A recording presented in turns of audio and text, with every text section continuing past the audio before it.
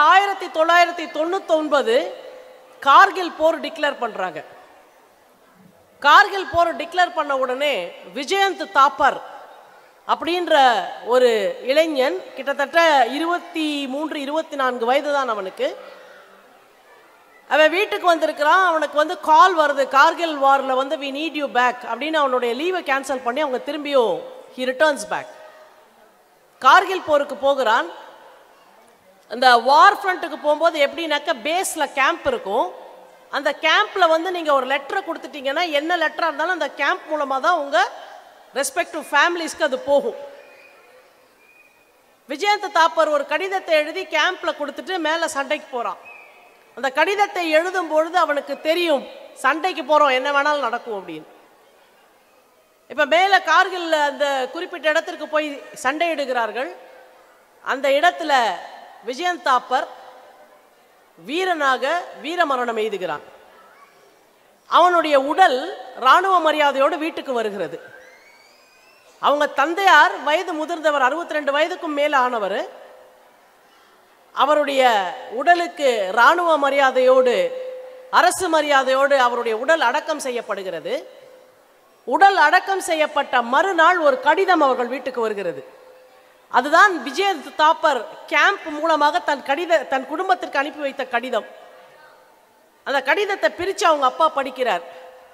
அந்த கடிதத்தில் எழுதியிருக்கான், அன்புள்ள அம்மா, அப்பா, தாத்தா, பாட்டி, அண்ணா, அக்கா, இந்த கடிதம் உங்களுக்கு கிடைக்கின்ற பொழுது நான் உங்களை வானத்திலே இருந்து பார்த்து கொண்டிருப்பேன். ஆனால் நான் மறுபடியும் பிறந்தால் இதே இந்தியாவில் தான் பிறப்பேன். இதே இராணுவத்திலே சேர்ந்து மீண்டும் ஒரு முறை இந்த தேசத்திற்காக நான் உயிர் தியாகம் செய்வேன். நான் இல்லையே என்று கலங்க வேண்டாம் அப்பா, எனக்கு ஒரே ஒரு வேண்டுதல் தான் உன்னிடம் இருக்கிறது.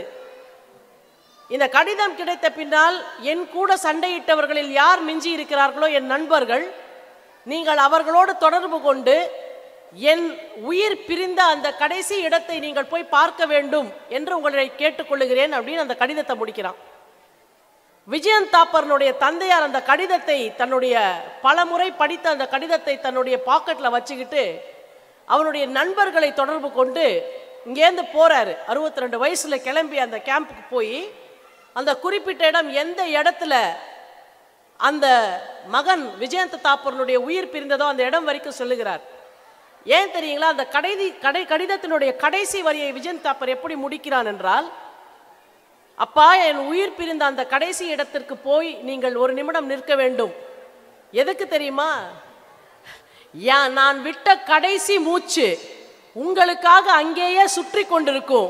நீங்கள் அங்க போய் அந்த மூச்சை உங்களுடைய மூச்சுக்குள் இழுத்து என்னை உங்களோட வைத்துக் கொள்ளுங்கள்னு அந்த பையன் கடிதம் எழுதுகிறான். அந்த தந்தையார் அவனுடைய நண்பர்களோடு சேர்ந்து அந்த இடத்திற்கு செல்லுகிறார்.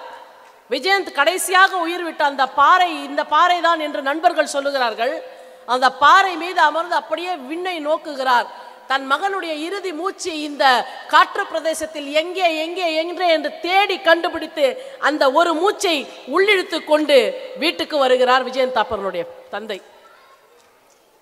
ஒரு இராணுவ வீரனாக இருந்தான் என்பது முக்கியமில்லை, அவனுடைய தந்தை எப்படிப்பட்ட வீரனாக இங்கே பரிமளிக்கிறார் என்பது ரொம்ப ரொம்ப முக்கியம். நீங்க யூடியூப், இன்னைக்கு நம்ம சொல்றோம் பசங்க கிட்ட போய் யூடியூப் பார்க்காதீங்க, செல்போன் எடுக்காதீங்க. இல்ல, அப்படி சொல்லாதீங்க. எப்பொழுதுமே ஒன்றை செய்யாதீர்கள் என்று சொன்னால் அதை செய்ய வேண்டும் என்று குழந்தைகளுக்கு தோன்றும். யூடியூப் பார்க்கறியா, இது பாரு நல்லா இருக்கு அப்படின்னு நல்லவை அதுல என்ன இருக்கிறதோ அந்த நல்ல இன்புட்ஸை நீங்க கொடுத்துட்டீங்கன்னா கெட்ட இன்புட்ஸ் தானா வெளியில போயிடும். So don't prevent your children from watching television or YouTube or anything.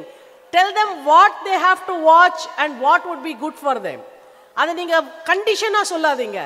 நான் ஒரு விஷயம் பார்த்தேன், சூப்பரா இருந்தது, இதை பார்க்கலாமான்னு கேளுங்க. ஒரு உதாரணத்திற்கு சொல்லுகிறேன். நான் அரவிந்தன் சார்ட்ட சொல்லிட்டு இருந்தேன், நேவி, இந்தியன் நேவியை பத்தி ஒரு டாக்குமெண்ட்ரி இருக்குங்க. எவ்வளவு பேருக்கு தெரியும்? 50 to 55 மினிட்ஸ் ரன்னிங் டாக்குமெண்ட்ரி. யூடியூப்ல போயிட்டு இந்தியன் நேவி டாக்குமெண்ட்ரி அப்படின்னு போட்டீங்கன்னா வரும். அதில் என்னன்னாக்கா ஒரு ஒரு ஒரு கேண்டிடேட் முதல்ல எப்படி அந்த நேவிக்குள்ளே போகிறாரு, செலக்ட் ஆகிறாரு, எப்படி போகிறாரு, என்ன விதமான ட்ரைனிங் அவங்களுக்கு கொடுக்குறாங்க, அந்த ட்ரைனிங் முடிஞ்சு அந்த ஆஃபீஸராக அவன் என்னைக்கு கமிஷன் ஆகிறான், அந்த விழா வரைக்குமான மொத்த விஷயத்தையும் ஒரு 45-50 நிமிஷம் காட்டுறாங்க. இன்னைக்கு குழந்தைங்க இந்த மேடையில் சொன்னாங்க, ஹவுஸ் த ஜோஷ் அப்படின்னு கேட்குற மாதிரி ஒரு வாசகம் வந்தது. அந்த நேவியில் ஃபுல்லாக ஃபிட்னஸ் நடக்கும். அந்த ஃபிட்னஸில் அப்படியே ஒவ்வொருத்தனோட பனியனும் பார்த்தீங்கன்னா வேர்வையில் நனைஞ்சு புழியிற மாதிரி இருக்கும். அப்போ அந்த ஆஃபீஸர் கேட்பாரு, ஹவுஸ் த ஜோஷ் அப்படிம்பாரு. ஹை சார் அப்படிம்பாங்க. ஹை சார்னு சொன்னோடனே ஓகே ஜோஷ் ஹையா இருக்கு இல்லையா, வாங்க இன்னும் கொஞ்சம் பண்ணலாம் பாரு. அவனுங்க சளைக்காமல் ஓடிட்டு இருப்பாங்க. அப்போ அந்த எனர்ஜி லெவலில் மேலே மேலே மேலே மேலே ஏற்றிட்டு போகிறது எப்படி நடக்குது ஒரு மிலிட்ரி ட்ரைனிங்கில் அப்படின்றத நீங்கள் ஒரு 45 நிமிஷத்துக்குள்ளே உங்கள் பசங்களுக்கு காட்டலாம். அதை நீங்கள் பேசலாம். இப்போ ஒரு பையன் 40-30 நிமிஷம் படிக்கிறான்னு வச்சுக்கோங்க. நாடா படிச்சுட்டு இருக்கியா, ஹவுஸ் த ஜோஷ், நான் ஹை சார், அப்போவா அடுத்த கிளாஸ் படிக்கலாம். அப்படி என்கரேஜ் பண்ணிட்டு போகலாம். ஏன்னா நம்மளுக்கு குழந்தைங்களுக்கு என்ன, எது ஒன்றை காட்சி பூர்வமாக பார்த்தாலும் அதை நடித்து பார்க்க வேண்டும் என்ற ஆசை இருக்கிறது. அப்படிதானே? இன்னைக்கு ஒரு ஃபேமஸாக ஒரு பாட்டு இருக்கு, அதை ஆடணும். இன்னைக்கு ஒரு ஃபேமஸாக ஒரு பாட்டு இருக்கு, அதை பாடணும்.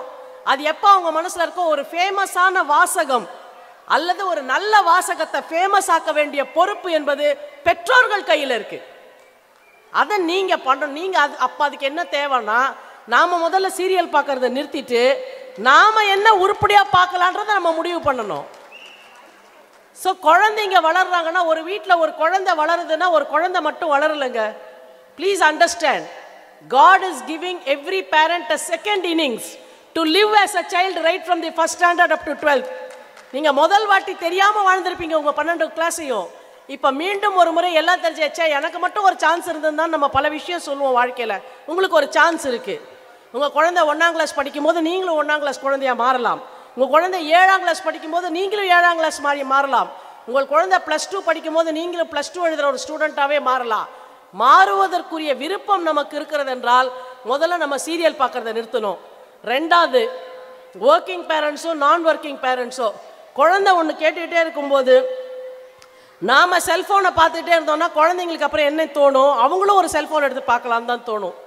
ரெண்டாவது, நமக்கு ஒரு வேலை வர்ற போது குழந்தைய என்கேஜாக வச்சுக்கணுன்ற நேரத்தில் இதை வச்சுக்கோ, இதில் ஏதாவது பாரு அப்படின்னு குழந்தைகிட்ட ஒரு செல்ஃபோனை கொடுத்துட்டு நம்ம வேலையை பார்க்கலான்னு நீங்கள் நினச்சிங்கன்னா, அதுக்கப்புறம் உங்களுக்கு எப்போ அந்த குழந்தை செல்ஃபோனை எடுக்கக்கூடாதுன்னு நீங்கள் நினைக்கிறீங்களோ அந்த நேரத்தில் அந்த குழந்தை வைக்காது. அப்போ என்ன, if you want to engage the children, please don't give them the cellphone, engage them constructively. நல்ல புத்தகங்கள் படிக்கணும். அப்போ நல்ல புத்தகங்கள் படிக்கிறதுக்கு என்ன பிரச்சனை, நாம் முதல்ல நல்ல புத்தகம் படிக்கணும். நாம் எதுவுமே செய்யாமல் நம்ம குழந்தைங்க மட்டும் நம்ம எதிர்பார்க்கறதெல்லாம் செய்யணும்னு நினச்சா நடக்காது. உங்கள் எல்லோருக்கும் தெரிஞ்ச ராமகிருஷ்ணருடைய கதை தான். என் குழந்தை அதிகமாக சர்க்கரை சாப்பிட்றா ராமகிருஷ்ணர், அவனை திருத்த வேண்டும் என்று சொன்ன பொழுது 1 வாரம் கழித்து வா என்று ராமகிருஷ்ணர் அவர்களை அனுப்பினார். 1 வாரம் கழித்து அதே குழந்தையோடு அந்த தாயார் வருகிறார். ராமகிருஷ்ணர் சொல்கிறார், தம்பி சர்க்கரை சாப்பிட்றது உடம்புக்கு நல்லதில்லை, அதை நிறுத்தியிருப்பான்னு சொல்கிறார். இதை சொல்கிறதுக்கு ஏன் சார் என்னை 1 வாரம் கழித்து வர சொன்னீங்க, போன வாரமே சொல்லியிருக்கலாமே என்று பெற்றோர் கேட்கிறார்கள். அதுக்கு ராமகிருஷ்ண பரமஹம்சர் சொன்னார், போன வாரம் வரைக்கும் நானே சர்க்கரை சாப்பிட்டுட்டு இருந்தேன். அறிவுரை சொல்கிறதுனா முதல்ல நான் சரியாக இருக்கணும், நான் சரியாக இல்லாமல் அடுத்தவனுக்கு என்னால் அறிவுரை சொல்ல முடியாதுன்னு. அப்போ குழந்தைங்க எப்படியெல்லாம் இருக்கணும் நம்ம எதிர்பார்க்குறோமோ முதல்ல நாம் அப்படி இருக்கிறோமா, நாம் அந்த மாதிரியான நம்ம டிசிப்ளினில் இருக்கிறோமா? பையனை எழுப்பி விட்டுட்டு 4 மணி ஆச்சு எழுந்து படின்னு சொல்லிட்டு நாம பெட்ஷீட்டை போட்டு தூங்கணும்னா, உங்களுக்கு தெரியும் காரில் நம்ம போகும்போது லாங் டிஸ்டன்ஸ் டிரைவிங் எல்லாம் போகும்போது டிரைவர் சீட்டு பக்கத்து சீட்டில் இருக்கவங்க தூங்கக்கூடாது. தூக்கம் வர்றவங்க பேக் சீட்டுக்கு போயிடுங்க. டிரைவர் சீட் பக்கத்தில் இருக்கவங்க தூங்காமல் வரணும், பேச்சு கொடுத்துக்கிட்டே வரணும். அந்த மாதிரி படிக்கிற குழந்தைங்களை எழுப்பி விட்டுட்டு நான் நல்லா பெட்ஷீட் எடுத்து போட்டு தூங்குவேன்னாக்க பசங்க படிக்க மாட்டாங்க. அந்த தூக்கத்தை தியாகம் செய்யக்கூடிய பெற்றோர்களாக நாம இருக்கிறோமான்றது நமக்கு ரொம்ப முக்கியம். சரி, பசங்க ஸ்கூலுக்கு போயிட்டு அதுக்கப்புறம் நம்ம என்ன பண்ண போறோம், நமக்கு எப்போ வேணாலும் நம்ம தூக்கத்தை ஆர்கனைஸ் பண்ணிக்க முடியும். ஸோ 2 ஹவர் நம்ம வயசு காரணமாக, எனக்கு புரியுது, வயசு காரணமாக ஒரு குழந்தைக்கு இருக்க எனர்ஜி லெவல் நமக்கு இருக்காது 40 வயதில் 45 வயதில். அப்போ நம்ம ரீஸ்ட்ரக்சர் பண்ணிக்கணும் நம்மளோட தூக்கத்தை. காலைல 4லேருந்து 6 வரைக்கும் குழந்தைக்காக நம்ம தூங்காமல் இருக்கோமா, வேற எங்கேயாவது ஒரு சின்ன நீஷ் பார்த்து ஒரு 20 நிமிஷம் தூங்கி அதை ஆஃப் செட் பண்ணிக்கலாம். ஆனால் குழந்தை அப்படியே வெறியாக படிச்சுட்டு இருக்கும்போது நம்ம பக்கத்தில் பெட்ஷீட் போட்டு தூங்கணும்னாக்க அவங்களுக்கும் தூக்கம் தான் வரும். டிரைவர் பக்கத்தில் உட்காந்துருக்க கேண்டிடேட் தூங்கினா எப்படி டிரைவருக்கு தூக்கம் வருமோ அப்படி. ஆனால் இதில் என்ன ஒரே வித்தியாசம்னா, அதில் வண்டி ஓட்டுறவனுக்கு தூக்கம் வரும், இங்கே வண்டி ஓட்டுறவங்களே நம்ம தான். நாமளே தூங்கிட்டோம்னாக்க பக்கத்தில் இருக்கவங்களுடைய கதி என்ன ஆகும்னு யோசிச்சுப்பாரு. ஸோ ஆஸ் அ பேரண்ட் நாம சில தியாகங்களை செய்துதான் ஆக வேண்டும். சின்ன சின்ன விஷயங்கள், சின்ன சின்ன விஷயங்கள். குழந்தை ஒரு 60 மார்க் வாங்கிருச்சு, கம்மியாக வாங்கிருச்சு, உடனே வந்து பக்கத்தில் இருக்க எவ்வளோ மார்க் வாங்கினா. அதுக்கப்புறம் இந்த ஸ்கூல் வாசலில் டீச்சர்ஸ், பேரண்ட்ஸ், எஸ்பெஷலி லேடிஸ்க்கு ரொம்ப ரிக்வெஸ்ட் பண்ணிக்கிறேன். இந்த ஸ்கூல் வாசலில் டீம் ஃபார்ம் பண்ணிக்கிட்டு எக்ஸாம் முடிஞ்சு ரீஓப்பன் ஆன அன்னைக்கு பேப்பர்ஸ் கொடுக்கச்சே, ஐயையோ எல்லாரும் அந்த பேப்பரை யாரும் உங்கள் குழந்தைங்க பேப்பரை பார்க்க மாட்டீங்க, பக்கத்தில் எவ்வளோ மார்க்குன்னு முதல்ல பார்க்குறீங்க. பார்த்துட்டு இதில் மார்க் கம்மியாக இருக்குன்னா 5th கொஸ்டினுக்கு எவ்வளோ மார்க் போட்டிருக்காங்க, 4.5. எனக்கு 4.25 தானே போட்டிருக்காங்க. நான் டீச்சரை போய் கேட்குறேன், டீச்சரை போய் சொக்கா பிடிச்சி 1/4 மார்க்குக்கு சண்டை போடுறீங்க. நான் கேட்குற பப்ளிக் எக்ஸாமில் நீங்கள் யாராவது போய் கரெக்ட் பண்ணுறவனை கேள்வி கேட்க முடியுமா? அப்போ பசங்களுக்கு சொல்லிக் கொடுங்க, நல்லா எழுதியிருந்தால் கூட 1/4 மார்க் குறைஞ்சா learn to live with the marking system. It is all right, it is all right.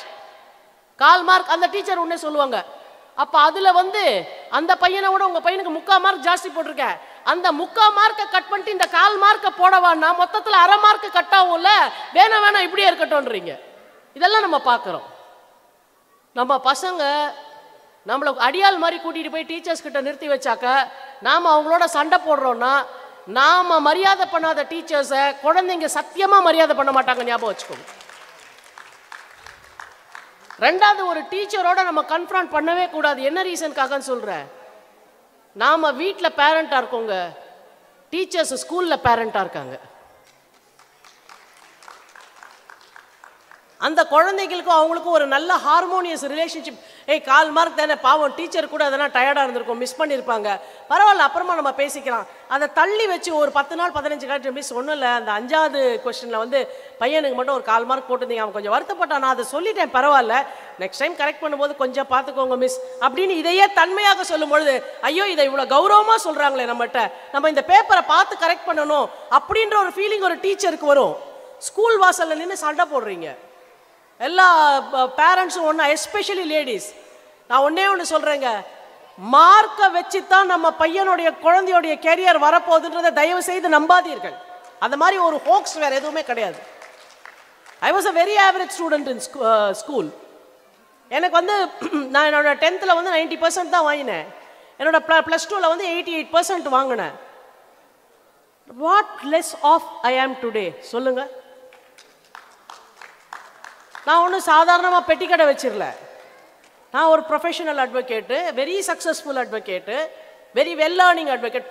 போதும்னு நிறைவடையக்கூடிய அளவிற்கு நான் சம்பாதிக்கிறேன்.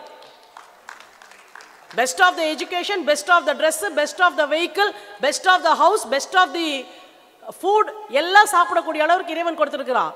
உழைப்பு என்பதன் மூலம் நமக்கு வருமானம் வரும். அதை போட்டு படிப்பில் போட்டு நசுக்கி என்ஜினியர் ஆகலன்னா டாக்டர் ஆகலன்னா கொன்னுடுவேன்னு சொல்லாதீங்க. பெட்டி கடை வச்சாலும் பரவாயில்லடா, நாம விற்கிற மாதிரி கடலை மிட்டாய் வேற எவனும் விற்கலன்ற முட்டாயை நம்ம கடையில் விற்கணும்னு பசங்களுக்கு சொல்லித்தாங்க. பாரதி இதைத்தான் சொன்னான், சந்தி தெருப்பெருக்கும் சாத்திரம் கற்போம், சந்திர மண்டலத்தை இயல் கண்டு தெளிவோம்னா. என்ன செய்யறோன்றது முக்கியம் இல்லைங்க, தெருப்பெருக்கிற வேலையா இருந்தா கூட இருக்கலாம், ஆனா பெருக்கிறதுன்னு முடிவு பண்ணிட்டோம்னு வச்சுக்கோங்களேன், நம்மளை விட ஒருத்தி கூட ஒழுங்கா பெருக்க கூடாது. பெருக்குனா இவ பெருக்கணுங்க, தொடச்சா இவ துடைக்கணும், என்னதான் இருந்தாலும் அந்த பொம்பளை வந்து பெருக்கினா தொடச்சா ஒரு மாத்து கம்மி தான் சொல்ற அளவுக்கு இருக்கணும். we should never be allowed to be replaced by anybody. அந்த அளவுக்கு நம்ம வர்க்ல பர்ஃபெக்ஷன் இருந்தா whatever the work be, we are the kings. அப்போ உங்க பசங்களுக்கு அதை சொல்லி கொடுங்க. அதை எப்படி சொல்லி தர போறோம்? டேய் நான் 3 ரூம் துடைக்கிறேன் செல்லம், நீ மூலையில் இருக்கிற அந்த ஒரு ரூமை மட்டும் தொடைய, யார் சூப்பரா துடைக்கிறோன்னு பார்க்கலாம், காம்படிஷன். நீ ஜெயிச்சிட்டா அம்மா உனக்கு கிஃப்ட் தருவேன், நான் ஜெயிச்சனால அம்மா ஜெயிச்சதுக்காக உனக்கு கிஃப்ட் தருவேன், விச்சவர்வே அவனுக்கு கிஃப்ட் வரும். துடைக்க சொல்லி கொடுங்க, பெருக்க சொல்லி கொடுங்க, டீ போட சொல்லித்தாங்க, சின்ன சின்னதா டிஃபன் பண்ண சொல்லித்தாங்க. பெண் குழந்தைகளுக்கு மட்டுமல்ல சகோதரிகளே, உங்கள் ஆண் குழந்தைகளுக்கும் சொல்லிக் கொடுங்கள். அவங்க செல்ஃப் டிபெண்டா இருக்கட்டும், செல்ஃப் ரிலையண்டா இருக்கட்டும். நான் வீட்டில் இல்லைன்னா என்ன ஆகும் அப்படின்னே, அண்ணன் வருவான், தம்பி வருவான், நீ டிஃபன் போட்டு கூட பெண் குழந்தைகளுக்கு சொல்லாத, ஏய் தங்கச்சி பாப்பா வருவா, அவளை பார்த்துக்கோ, நீயும் டீ போட்டு அவளுக்கும் கொடுடான்னு உங்க பையனுங்களுக்கு சொல்லிக் கொடுங்க. Let them understand they have to take care of the girls at home. Only then they will understand they will be responsible with girls out there in the society.